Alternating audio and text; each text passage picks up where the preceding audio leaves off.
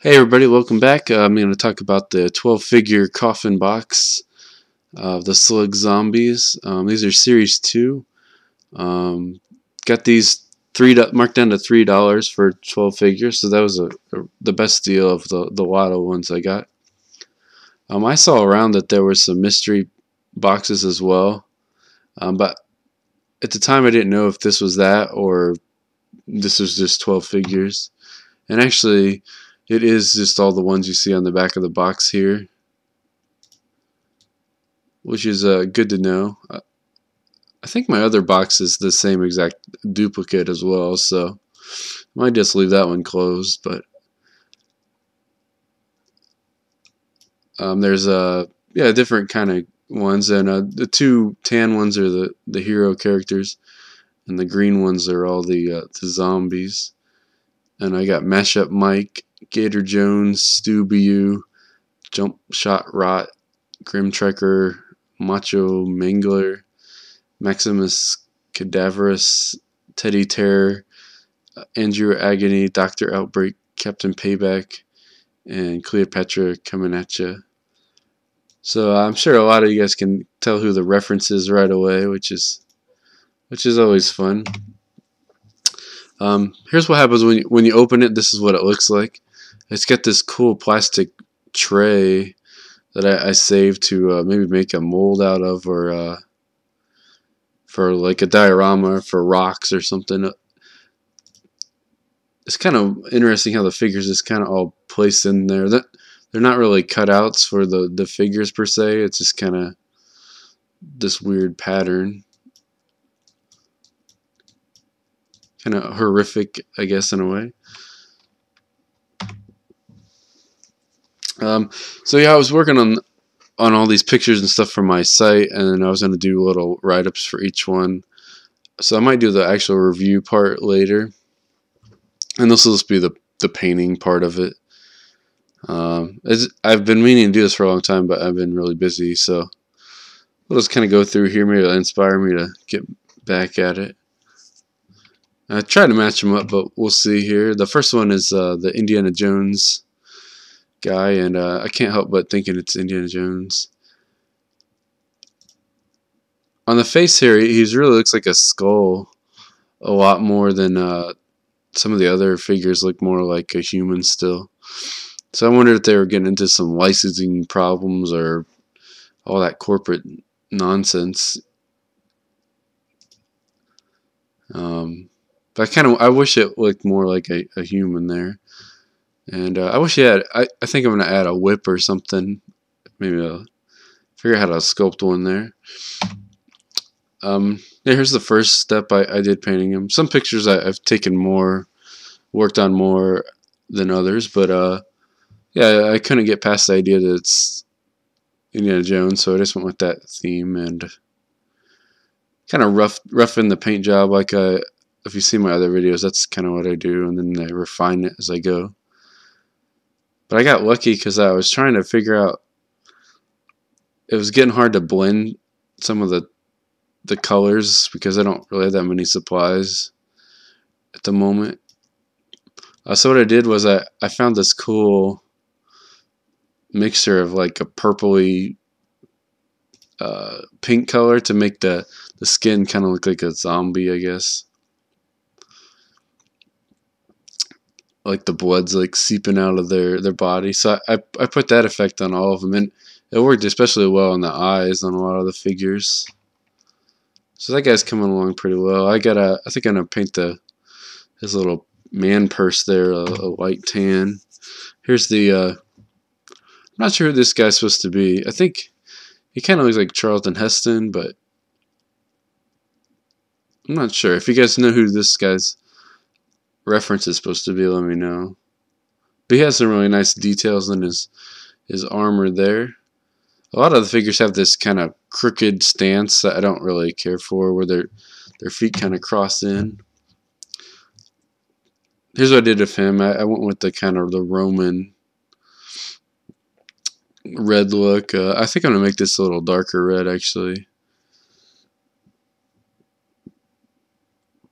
And here's some gold. Put some gold paint on there. I think gotta make it look more like bronze though. It kind of looks too gold, but we'll see there. This one's a lot roughed in more than the other one. But yeah, nice, interesting step there. Here's another picture I took. I painted a little bit more in. Don't mind this part here. I gotta fix that. But his leg looks kind of cool. I kind of made like a little gores coming down his leg. Some streaks of blood on his arm. This part here, some parts look better than others. I kind of blackwashed in his eyeballs there, and then I'll go back and paint them in. Or one of the other things was maybe I'll just black out all the eyeballs. It looks kind of cool that way too. So, and I added some silver to the sword to make it contrast a little more. And some dings on his little shoulder armor, like he's been getting into fights and whatever. I guess this guy's supposed to be like a macho man, but I think he looks more like Hulk Hogan, but because Hulk Hogan's more bulky, I think, than Macho Man was. But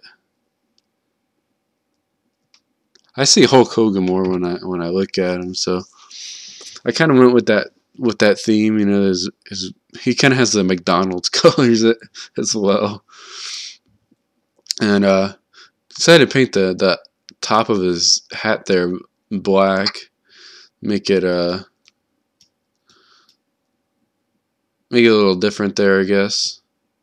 Might paint like a little skull and crossbone on there if I can do that. And yeah, his eyes look really cool with that purple effect I got. Let me go back here and show you guys a little closer view.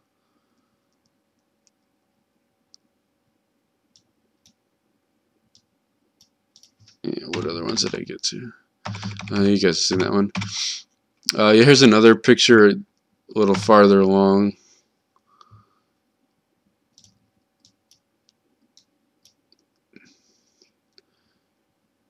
Yeah, I painted the purple and then I put that black wash in there. I kind of overdid it. Some of these spots here are a little crazy, especially right here. But it's part of my process, so you'll see what it does. But I like that one. That one's fun. I don't really know what to do with the colors though, because it's kind of limited, I guess. Here's a basketball player.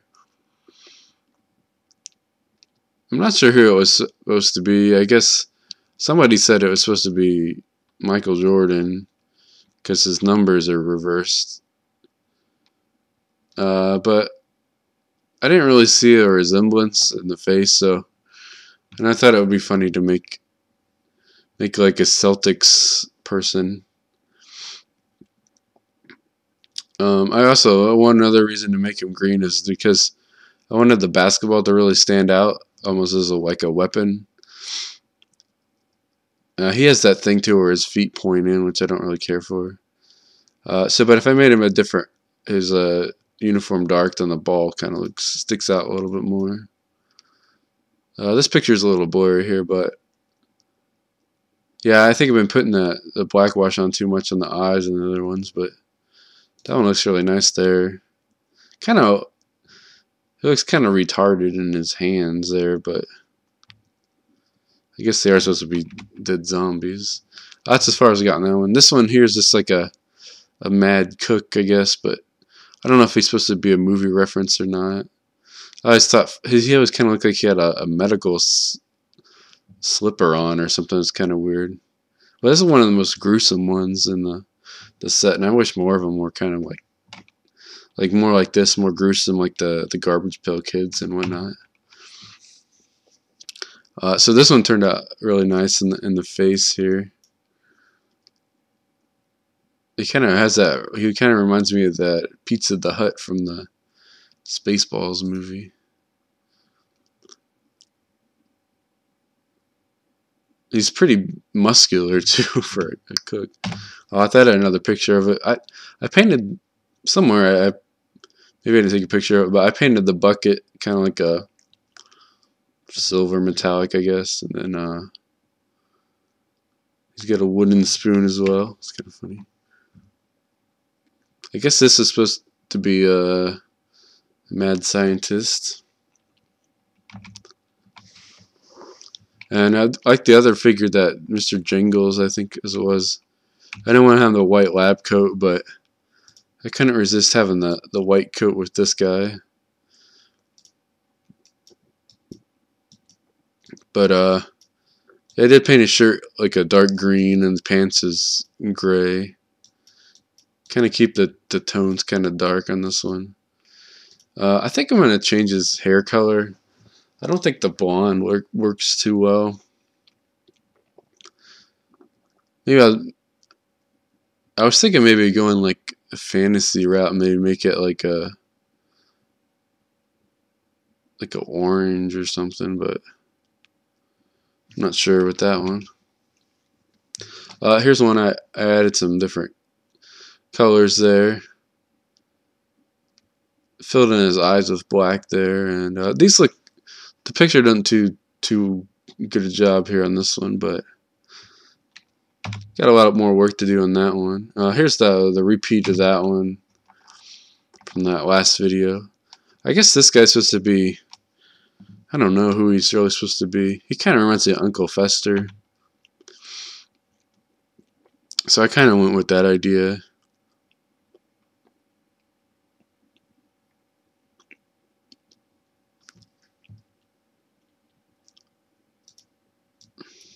Yeah, that's kind of. This one's really cool because he doesn't have any eyes. He just has the eye sockets, which is really cool. But see his this one's the most exaggerated, I think, because his feet are pointing in, and it makes it look like he's got to pee.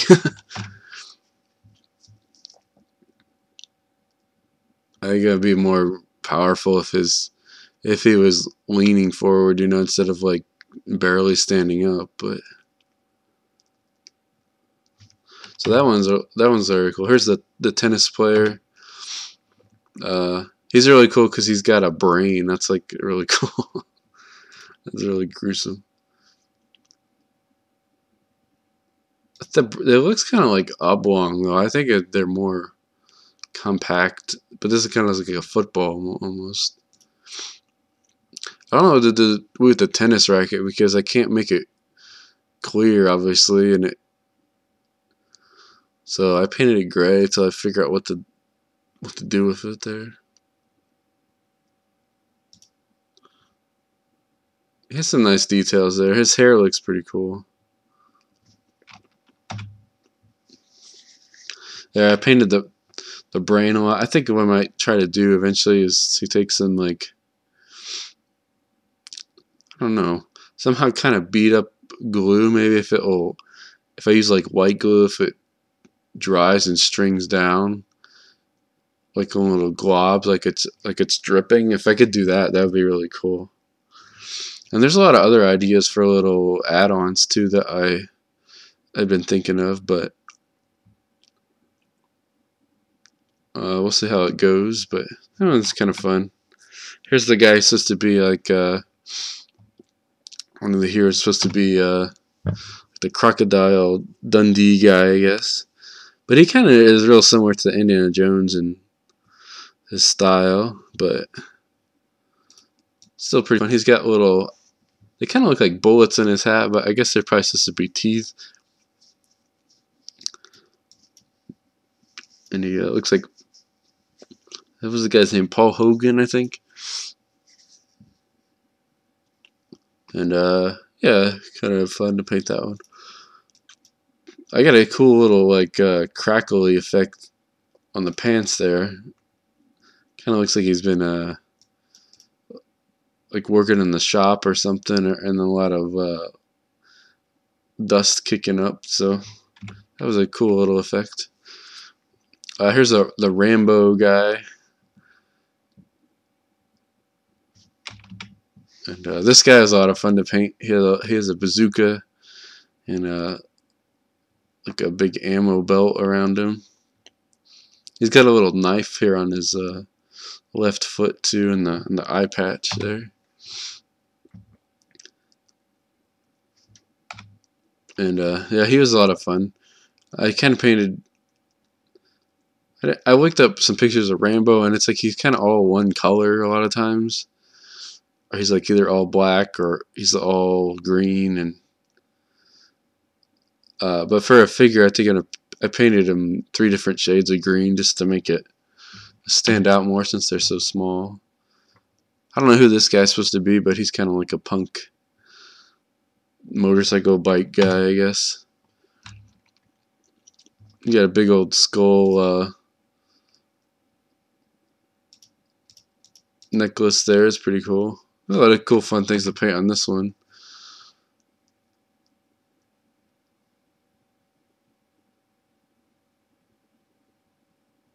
Yeah, his face looks pretty cool there in that one. It was little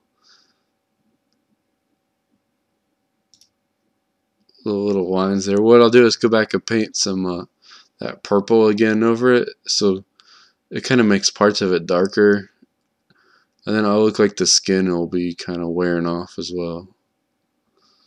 I think I should have painted his mohawk like a